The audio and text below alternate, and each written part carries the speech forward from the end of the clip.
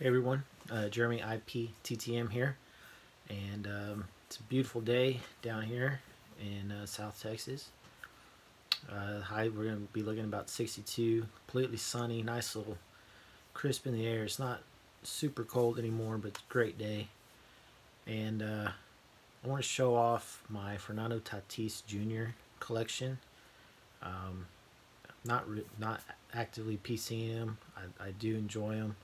Watching him play, we had him in San Antonio for about a full season between 17 and 18, and I got to see a lot of them.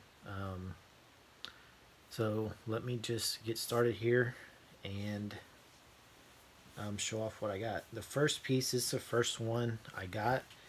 This is a game used jersey from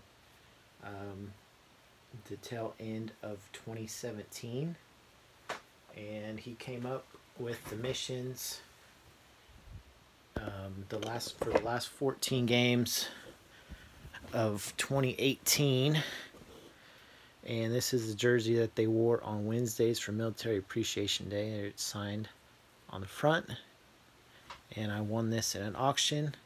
The following season he switched to number 23, but this is one of his first AA jerseys. Okay, next up, I had the opportunity to graph him. Sorry about the camera work. It's terrible. An opportunity to graph him over that year, and it wasn't easy. But I was able to get these cards signed by him. Fernando Tatis, the Fort Wayne Tin Caps. That's his first minor league Padres card. I'm not sure if he has a minor league White Sox card or not. The Padres paper. Another paper. I typically don't do a lot of the chrome because they scratch up in the autograph book. So I like to, and you don't have to prep them. There's the Heritage Minor Leagues and First Bowman Chrome. Like I said, I typically don't do a lot of the chrome just because you have to prep them and they still kind of scratch up when they're in the autograph book. And then also a official Major League Baseball.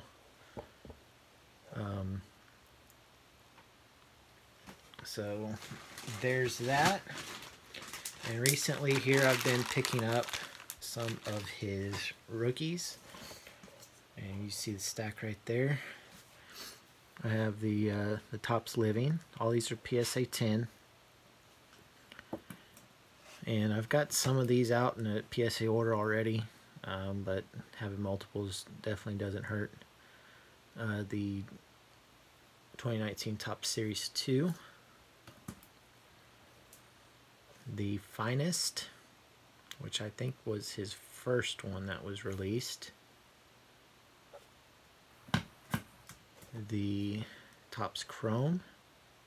This is a short print, and if y'all remember, slightly smaller size than what it should be. The Allen and Ginter.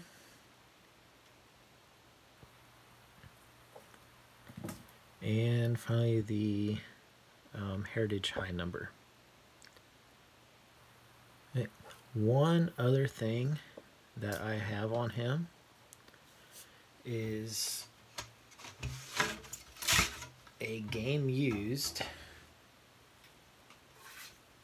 Oh, and I'm gonna have to mess with the camera here. A game used bat of his.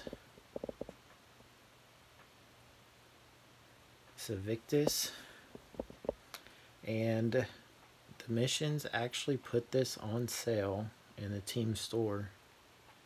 Kind of surprised him when I asked him to sign it, and you can see he personalized it to Jeremy and then signed over it a little bit there.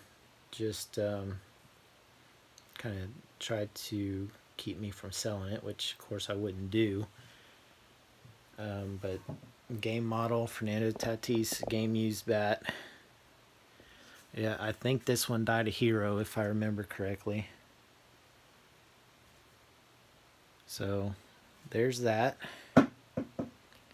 And I think it's a pretty fun little collection. It's nice having minor league guys that come through with your team and end up being stars. Like we had Tatis last year. The year before that, we had Luis Urias, who really hasn't done anything in the majors. But if he cuts down on his leg kick, I think he's got the hands to be a really good hitter. But I think he's going for more power right now, and it's hurting him. But guys like this, Keston Hira, we had first half of this year, and he's really going to be a good player, I think, with the Brewers. And that's it. That's the Fernando Tatis collection. Let me know what you think. Later.